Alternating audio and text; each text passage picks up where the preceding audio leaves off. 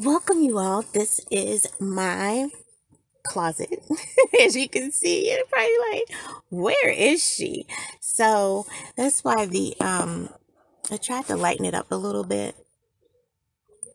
We just have the light overhead and it's not really enough space for me to bring my ring light in. So I'll be back on that in a little while because I'm going to do another video for Vlogmas. But as I was saying, hello, welcome. All the people who are new, thank you for being here, and I hope that you hear something that touches your heart while you're here. And when you're done and on your way out, make sure that you hit that subscribe button so that every time, and tap the bell so that every time I upload a new video, you will be able to be right on the front row with all of the Slady Squad. And Slady Squad who's here, welcome back. And I have missed you all. I've been gone because I skipped the last prayer corner. That's when I was just out of it. It took a lot for me to recover after moving, and so I just took a lot of time to kind of organize and then get rest. And so I've been away from my channel for about 3 weeks, so here I am back and ready to jump into swinging things. And I wanted to show you the space I am preparing as my prayer corner within my home. And this is a small part of the closet, and I like it because there's no distractions. And then also what you're seeing here on the wall, I'm able to put up some scriptures on little post-it notes and things that are reminders to me of who I am, whose I am. And it helps me to get through some of those challenging days. And just when I may need to make decisions, this would be a great place for me to come and to hear a word from God so that I can know which direction to go in and what kind of how to solve problems and, make decisions. So I wanted to also show you. Now it is in a BoxyCharm box, but it's nothing for BoxyCharm. So, but I like the color. So this is a blue, because my favorite color is blue, right? Yeah, you know that. And so that's why I turned this inside out. But one of the Bible studies that we had during that time that I was away from the channel, we heard that we should have our first aid kit. And the first aid kit, this one is for when we are struggling or hurt as Christians. And being a Christian does not mean that we're never going to have any illnesses, any problems with bills, problems on our job, problems with home, students, children. It does not say that we will be free of that, but it does say that God is there to help us through each and every one of those things. And I have learned that once you go through something, you should share it so that someone else who's going through the same thing can have not an easier time, but a better time of getting through, because now instead of trying to do whatever it is on their own, they're able to do it with the help of God. So what's in my first aid kit? What would you put in your first aid kit? And does anyone have this type of area in your home? The movie called it The War Room, and it is a war against the negative spirits, the spirit realm, anyone who's trying to cause your day, your situations, your jobs, everything that you have, trying to flip it upside down. And this is a place where you just go in and you pray and you lay it before God, and God sends out his angels to fight our battles. So this is a great place for me as far as a war room. Inside of my box, my first aid kit, is I put some cocoa butter cream in here, and also some something for my lips, because when my mouth gets dry or my hands are dry, it is a distraction to me. I'm like rubbing my hands all the time. I'm feeling the dry skin on my lips, and it kind of distracts me from what I need to be doing. And it also reminds me too that I need to drink more water. I need to put some water in here. But these are things that I brought and put in my first aid kit to help me fight that, and to remind me that this illness that I have and the medicines that I take, God has it all under control. So, you know, this is why I put these in here. I also have this Our Daily Bread book. I love this because on the back, there's a topic index. So whatever it is that you're dealing with, it has it here listed, and then you can go in and find the story or the verse that helps you out with that situation. For example, I like having this book here, so whatever it is that I'm dealing with, I can find the story and the scriptures in here that can help me. And it doesn't matter that this is the September, November book. You can pull some older Our Daily Breads, and they're all going to have the same type index in there. I have this book. I am not sure where I received this book, but it's called The Book. And it says that it can change your life by helping you discover joy, the power of prayer, and the promise of eternal life. And it has like a chapter here. And this is a book that a lot of believers get when they first accept God. And they say that they want to change their lives and live their life with Christ. And this is a book that's given them a time.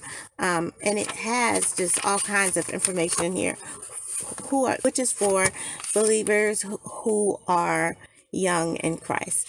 And it doesn't hurt for me anyway to go back and read through this and get some pertinent information that I may have forgotten or that I need to reread, so that I can remind myself that there is, and that God is for me, and He has my back, and He's everything to me. And so sometimes just going back and reading through this is just a reassurance of knowing this with you. I also have a notebook that I take notes in, and I started this notebook right when my husband and I separated. And there's a lot of in here about, I was writing down things that I just couldn't believe I had gone through. And I was just journaling but I also have some, songs in here. I have dreams, because sometimes I dream heavy and I'll wake up and I'll write my dreams down, or even a sermon that the pastors at my church have spoken that week. And I leave this because I'm always ready to jot something down. And a lot of times I don't do it because I don't have a book. But that's in here as well. Of course, my Bible is in here. The reason why I put the written book one in here is because this is the one that I can actually draw in, highlight, and all of those things. And I don't do that while I'm in church. I typically will go on my phone and use the Bible app that's on there. But this is in here so that I can find scriptures quicker, and also put notes in here. So a lot of times I'll open up when a pastor is preaching, and I'll be like, wow, we read that already. And I can hear the pastor saying the same thing of the notes that are in here that I may have heard from a different pastor or from some Bible study or something of that nature. So I like having this here. I can draw in it and, mark pages, and it's a good thing to have. And then I have tissues because it's okay to cry.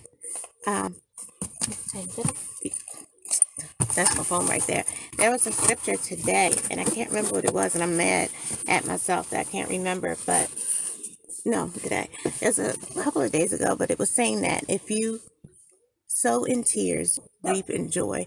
Basically what it's saying is that God sees your tears. It's okay to cry. It cleanses you. It helps you to release tension and the ill feelings that you're having. It helps you to calm down. It's just a spiritual cleanse. God sees your tears, and He knows what you're going through with those tears, and you reap joy because God you've shown God you trust him and that you need his help and that you know to come to him. And so to reward us for staying close and remembering that he has our back. If y'all can hear the dog, but he's barking. So one more second, please, I promise, because it's distracting me. Okay, so I took him for a walk and fed him before doing this, thinking, I'm gonna get 15 minutes. Now he out there barking. Now he was in here. He kept looking at me crazy, so I put him out. It's like, if you're gonna be in here, you gotta sit down. I'm sitting actually on his dog bed. So, ladies and visitors, I just put this here just to kind of share with you how I got through these past 3 weeks after moving in and just needing to get everything and get settled, get things set up, deal with the money. Oh, one other thing I wanted to tell you is that you got to trust God. If you pay your tithes, you can always go to God and say, God, you told me to pay my tithes and you told me you will help me out. And so this past week, when I got my security deposit back from the other apartment, I was like, yes, okay, so now I can pay all my bills, because that security deposit was no joke. It was off the chain. So I was able to get the security deposit back from the other apartment and help me to catch up on bills and stuff. I paid my cable bill. I was able to get the security deposit back from the other apartment and help me to catch up on bills and stuff. I paid my cable bill twice. I don't know if I did it both times or if it was automatically withdrawn and then I went behind that and paid. Long story short, that happened on December the 1st. It is December the 11th, I believe is today. So the day before the negative amount, I called and I told them, look, my account's about to be overdrawn. I'm trying to pay bills. The money that I double paid, I need that back. And so they were like, oh, well, you can only get the overage amount. We will refund you that, which was like half less than what I was asking them for. And I was like, no, my bill's not due until the 20th. And so you do not need a double payment from me. And I want that amount back. So through all those different people that I talked to, through all the going back and forth, they were telling me, send this, screenshot this, email this to so-and-so, text this to so-and-so, go to the bank and get a letter from them saying that you double pay. I jumped through every hoop that they asked me to get to yesterday, and the young lady was like, we're sorry, we can't give you your money back. Long story short, no fees, right? Number one, the $35 fees, none. I don't know why. I don't know how. I did talk to someone at the bank and tell them what's going on, but at that time, my account was positive. It wasn't, in a negative. So I don't know if they set it up. However, it worked out. God worked it out is basically what I'm saying. And so I was so grateful. And as I was saying, when you pay your tithes, the whole time I was saying to God, I was like, I paid my tithes. You told us if we paid our tithes, if we took care of that everything else will fall into place. We don't have anything to worry about. And, it says in the Bible that God, he clothes the animals and makes sure they have food and, nature and flowers get what they need. How would he not make sure that I would have what I need? And so I just kept going to God each night. Please, Lord, work it out. And it finally worked itself out. The amount went in today, the entire amount that I was asking them for. No $35 amounts taken out. And I said, that's God. That is God. Because I was on the phone truly, truly thankful to God. And that's my testimony, letting you know, trust God. Build yourself a little space in your home where you can sit and pray with God. You can sit and go through your scriptures. You can sit and cry if you need to. You can sit and praise God and give him thanks. And you don't have to worry about who's watching you or who sees what you're, how you cry, or, I don't want to do the ugly cry.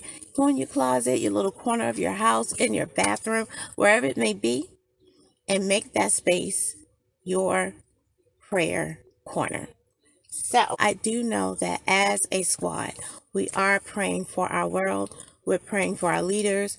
We're praying for this transition of our old president to our new one. We're praying for a first woman is a vice president of the United States, a black woman, first time. So we're praying that, the people don't give them a hard time, we're praying for our schools, our children. Some of them are in school, and I know at my son's school, some of them did get sick, and they had to take the school full virtual mode for, I think it was like a week or two. Just prayer for our people, prayer for you all, and prayer for our squad. You all, I just love talking to you and knowing that I can have a group of people that I'm praying with. We touch and agree. And I'm also truly thankful. One of the ladies reached out to me in email and just asked how I was doing and said that, she was wondering if everything was okay. And I really appreciate that. I appreciate the prayers. And I just pray that this build up our channel and lets us all grow stronger together. And if you have any prayer requests, put them down in the comments down below, and I check it, and I put you on our prayer list. If it's something that you don't want others to know, you can email it to me, and I'll have my email in the comment section. So thank you so much for being here, and let's say a quick prayer before we go out. Dear Heavenly Father, I just thank you, Lord, for this time. I thank you for this space, God. I thank you for everyone who is in the hearing the sound of my voice. Ask that you touch them, keep them, and bless them, especially during this holiday season. Whatever it is that they stand in need of, Lord, whether it's financial, whether it's something for their health, their families, their jobs. Lord, we ask that you touch them and let them know that you have their backs. Let them know that all they have to do is put everything before you and you will handle it. We trust you, God. We love you, God. We're praying for all of our leaders. We're praying for our children who are in schools. We're praying for people who are on the front lines or helping to take care of those who have COVID. We're praying for those who do have family members who are sick or friends. We ask that you touch and heal, God, in a way that no one else can. That you comfort, God, in a way that no one else can, Lord. That you have our backs in a way that no one else can. And we just thank you. We love you, Lord. We give you all praise, glory, and honor because you are due. And it's in your name that we pray, Lord. Amen.